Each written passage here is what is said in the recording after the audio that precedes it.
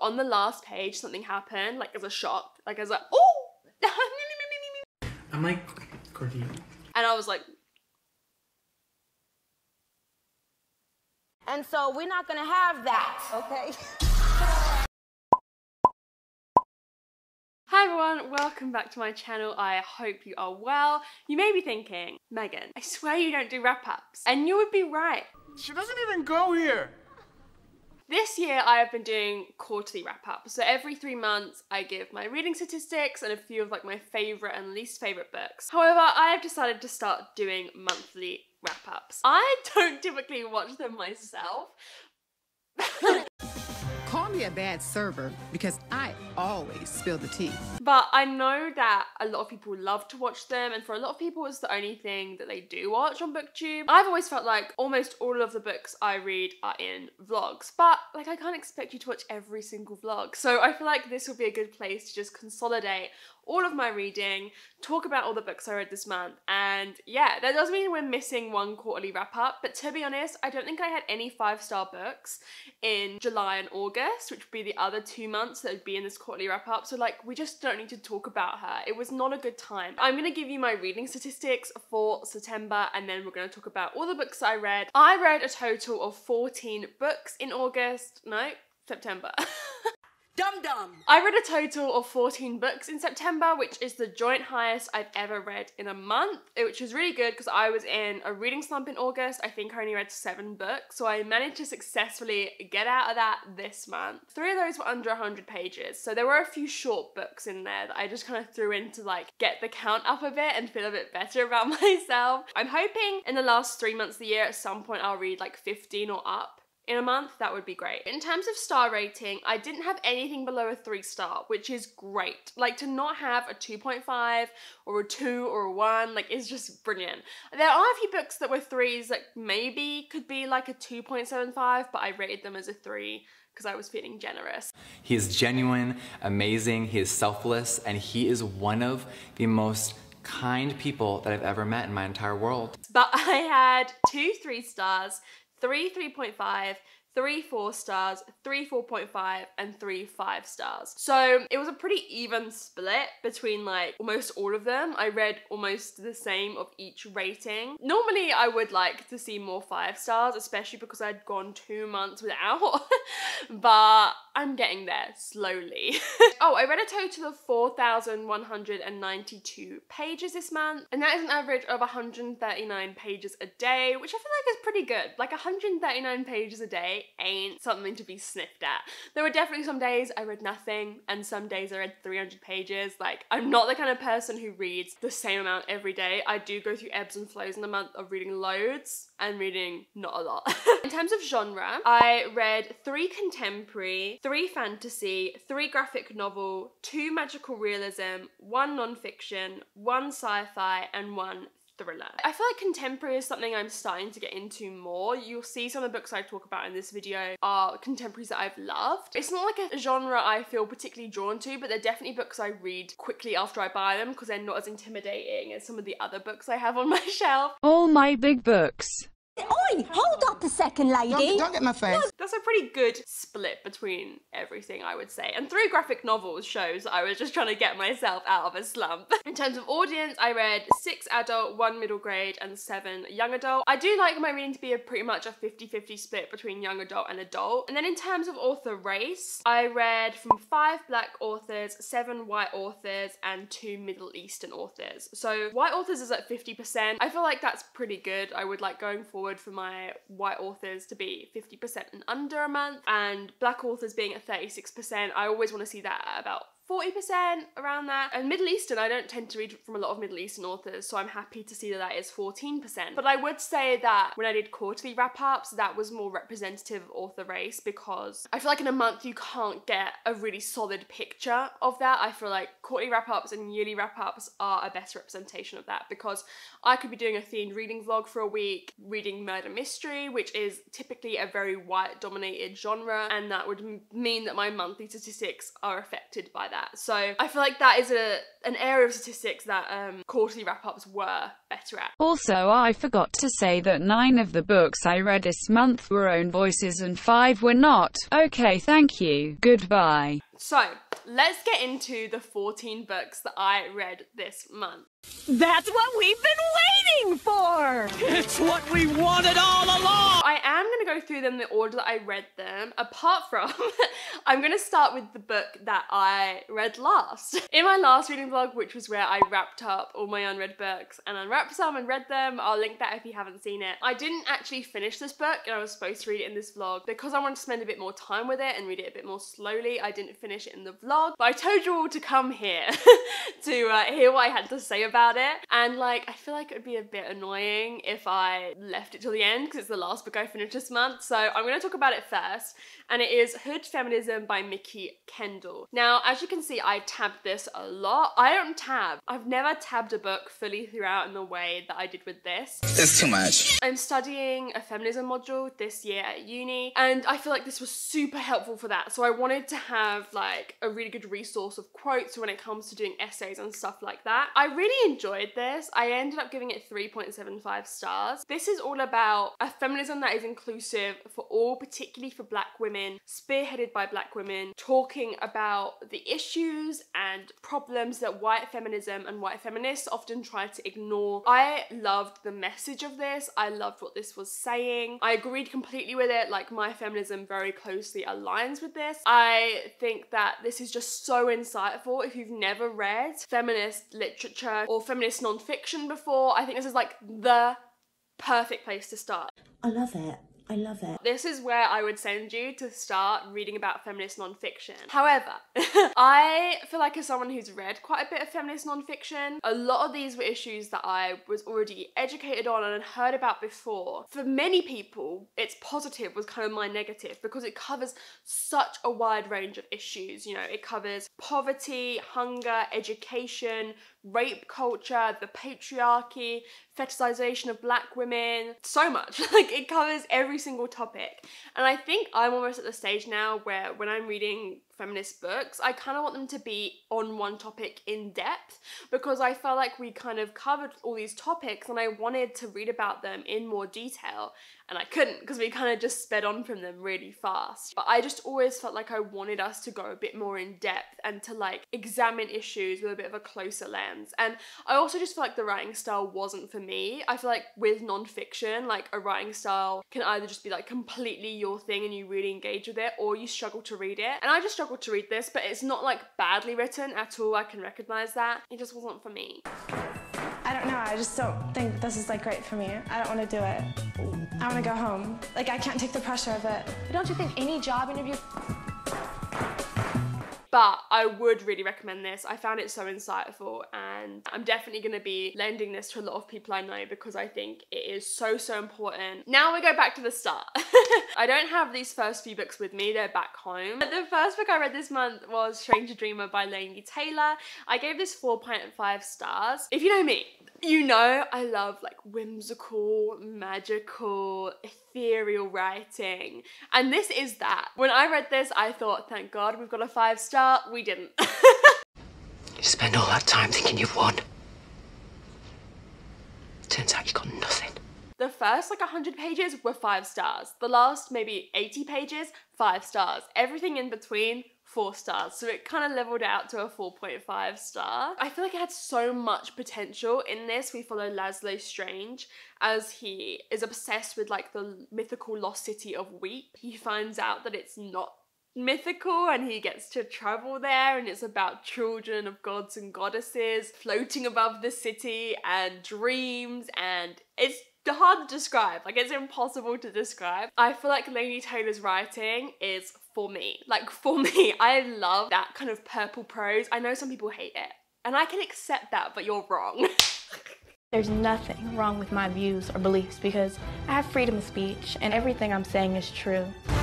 And this made me sob. Like, the ending, I haven't cried at a book in a while. Like, I typically cry a lot at books, but I have not cried at a book like this in a while. Like, tears were streaming.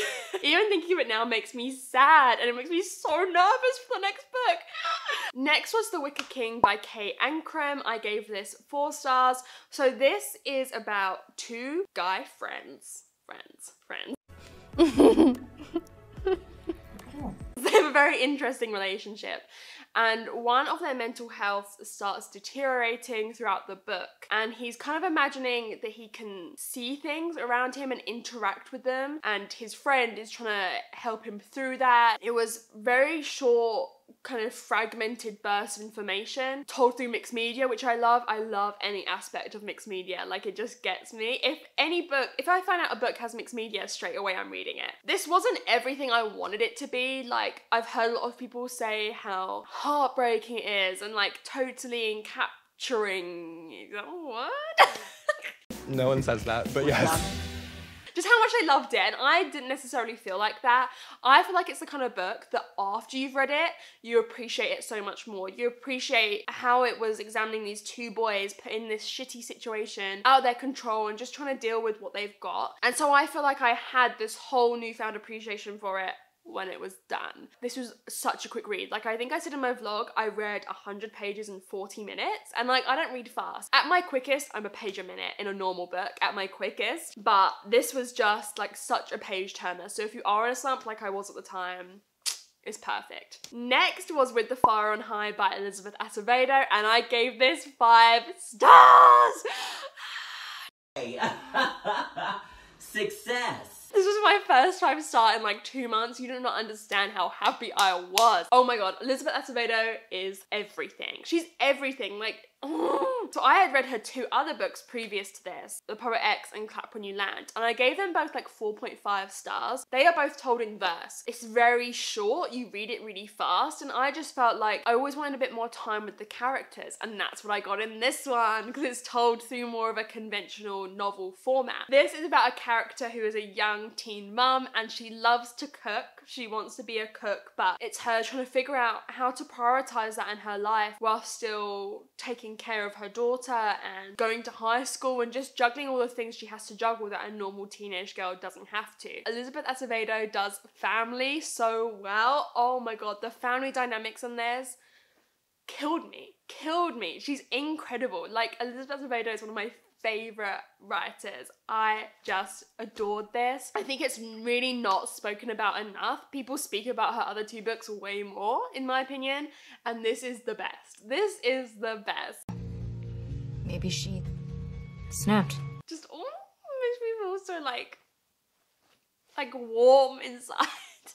I loved it. This book is everything. It's just the most like heartwarming, soft contemporary. So if you feel like you need that, it's everything. It's so good. I loved it. Next I want to talk about 2 books that I read like spaced out a little bit in the month. They're so short. They're 25, 26, 27 pages each. And this is the 2 editions of Ghosted in LA, which I read this month. This is a graphic novel series, which is all on Scribd, so I've been reading it on there. Going forward, basically on Goodreads, you can either count each volume as a book, or you can count a collection of 4. So each 4 is a book, and I think going forward I'm gonna do that because they're only like 25 pages each, so that would be like 100 pages, which I feel like is a bit better than like saying I read a 25-page book. So I think going forward I'm gonna do that. But this is about a girl who moves to LA to be with her boyfriend, but he like breaks up with her as soon as she gets there. Really savage. And she stumbles upon this house of ghosts who are all trapped in this house together. It's just kind of her interacting with them and like going about her life with these ghosts with her.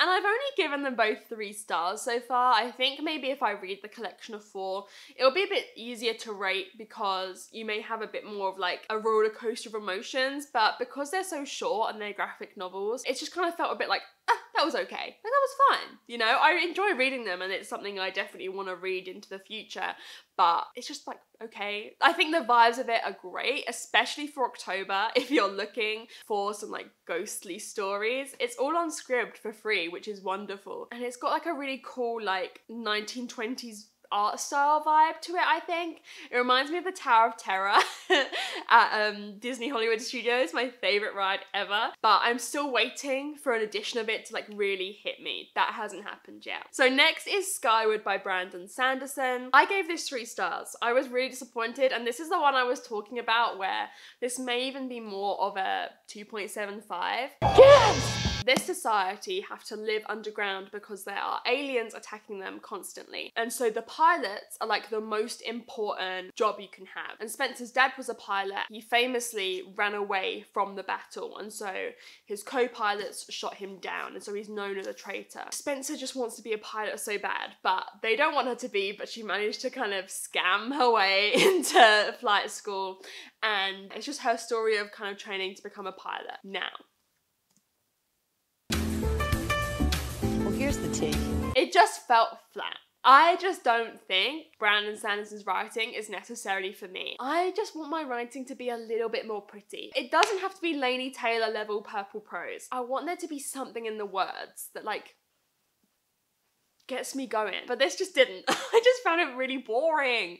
I didn't feel like the characters were particularly well developed. I didn't feel like the relationships were well developed. For someone who's known for his world building, the world building was just fine. Like, it was a bit boring. I don't think I'm gonna be continuing on with this series. I just found it so average. I don't know, for something that was so hyped up and is like one of the highest rated average ratings on Goodreads, like how high is this? 4.52. That is ridiculous. That is like unheard of on Goodreads. I don't understand it. I don't get it. I was like,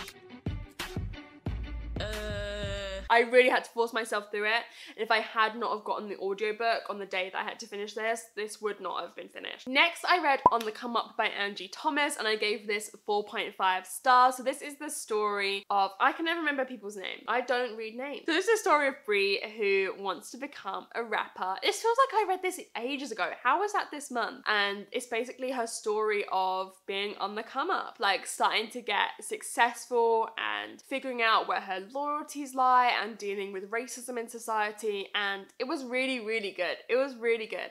Angie Thomas is another young adult writer who I really enjoy reading from. I think I gave The Hate You Give and On the Come Up both 4.5 stars. She's another author who does family so well. What Angie Thomas does the best, better than almost any contemporary writer, is making every character feel so fleshed out in such a natural way. I think it's really hard for even like minor characters to feel real in some books, but everything just feels so realistic and fleshed out and like 3D in a way that I don't feel like with a lot of other contemporaries. I've read both of her books on audiobook and I would really recommend it. The narrator is brilliant. I'm hoping that Concrete Rose is gonna have the same narrator. Just love it. Just love it. On the Come Up is just such a beautiful story of like joy. It is brilliant American literature, and I don't care what anybody, it should be taught in schools. So next with a couple of books that I read in my Bookopoly vlog, which I will link. This was like a 48-hour reading vlog. The first book I read was The Chalkman by CJ Tudor. So this is a thriller about, how do I even describe this? A body of a girl is found in the woods, cut up into different pieces, and her head is missing. And there's like a few other mysterious deaths. I don't know. The plot of this kind of is very different to what I thought it was going into it. I thought that the kids were going to have been playing this game and it was gone wrong, when it's not really about that at all. I enjoyed the reading experience of this. I feel like the pacing was great. There was a lot of kind of shocks that I feel like other thrillers are missing. However, the ending pissed me off. I gave it 3.5. The ending made me mad. Like the whole time I was thinking, if it ends like that, I'm gonna be pissed. I'm gonna be pissed. And then it didn't entirely end like that, but on the last page something happened, like as a shock. Like I was like, oh! I'm like, Cordelia. And I was like, and so we're not gonna have that, okay?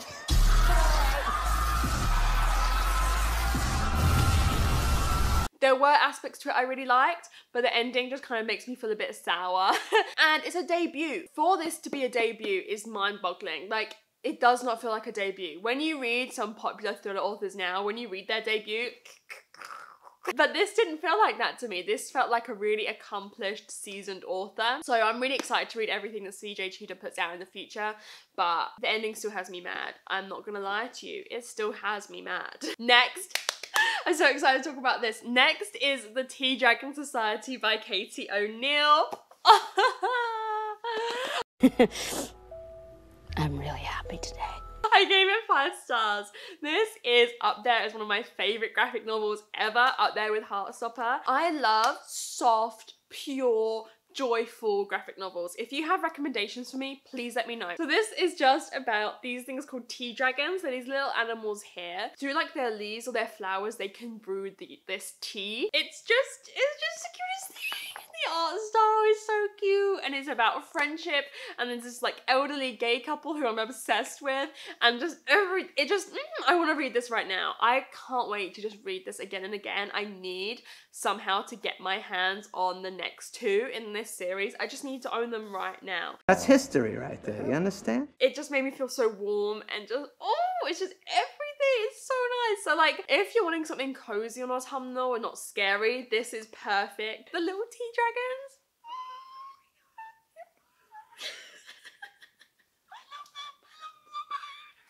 Okay, next was another 5-star, and it was Black Girl Unlimited by Echo Brown. So this is kind of autobiographical. It's very much about Echo Brown's life, but with this kind of fabulism, magical realism twist. It is about Echo being a wizard and her mum being a wizard. That is the kind of magical element of it, but the real world element of it is kind of being able to articulate all these terrible things that Echo and those around her have been through. There's a lot of trigger warnings for this. I can't remember them all, so let me just find a review on Goodreads that lists some. Okay, so Fadwa has written one, and they said trigger warnings for trauma, addiction, overdose, child sexual abuse, rape, disassociation, talk of suicide, suicidal ideations, racism, talk of unintentional murder, and death. So there's a lot to be aware of going into this. I found this to be so hard-hitting. Like, it was one of the most impactful books I've ever read. The audiobook was incredible. It was narrated by Echo herself. The way that it weaves the story together is incredible. There's a really interesting element where sometimes in a chapter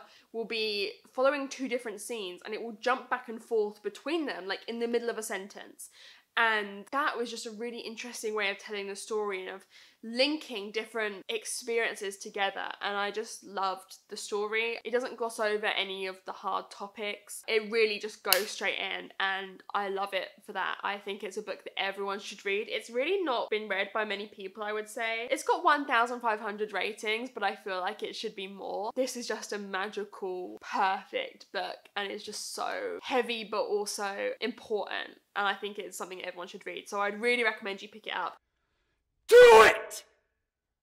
Just do it! The next book is a really quick one. It is Silver in the Wood by Emily Tesh. This is a very short book. This is about a wild man who lives in the woods. A new young man buys the house that the woods live on. It's their relationship, kind of. It is, I would say it's LGBT. It's just very like woodish, and there's woodland creatures, and like it's just very dark and like wet woods. It makes me think of the smell of wet woods.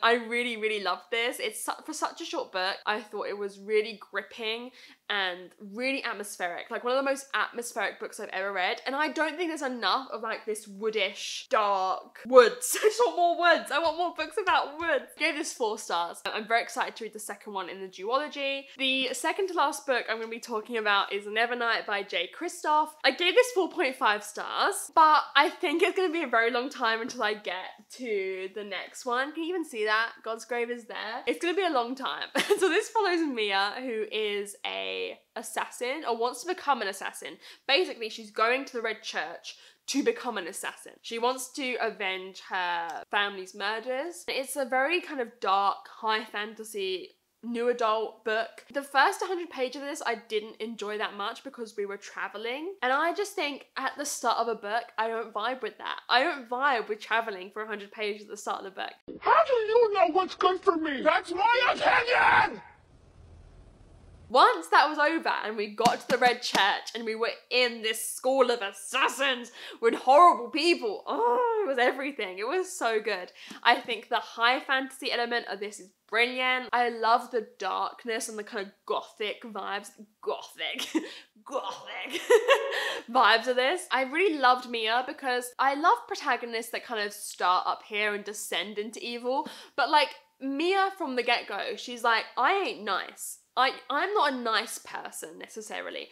I'm gonna trick people, I'm gonna kill people, but she does have this soft side to her, but like she doesn't start soft and go dark. She's like straight away like, I'm dark, bitch, I'm dark. But she keeps a very pragmatic head on her shoulders in situations that other people would crumble at. And she has some surprises that she pulls out the bag. I was talking about how I loved when there's things that the characters knew but keep secret from you for a while, and then it's revealed and they've acted in certain ways because of what you didn't know, and then it all comes together.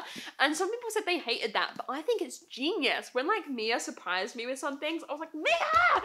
Yes! I thought you were stupid, but you're not! Well, look how she ate that. However, the writing style was heavy. It did take a long time for me to read. I thought I was going to be obsessed with the footnotes. If you don't know, there is a lot of footnotes in this that make up the world buildings. Oh, you can't even see that.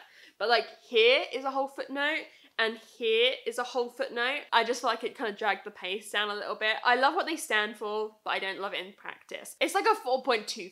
It's not a 4.5. It's a 4.25. It's higher than a 4, but it's not a 4.5. And then the last book that I read this month was Loveless by Alice Oseman. This is a story of Georgia going to university, and she has never been in love, she's never had a crush, she's never kissed anyone, and she wants to kind of figure that out. So it's the story of her going to uni and learning about terms such as asexuality and aromantic, and her figuring out how that applies to her. Alice Oseman. Alice Oseman. Alice Oseman. She just knows how to write coming of age young adult stories, and I loved that this was at university in the UK because all of her other ones have been like in sixth form or secondary school in the UK.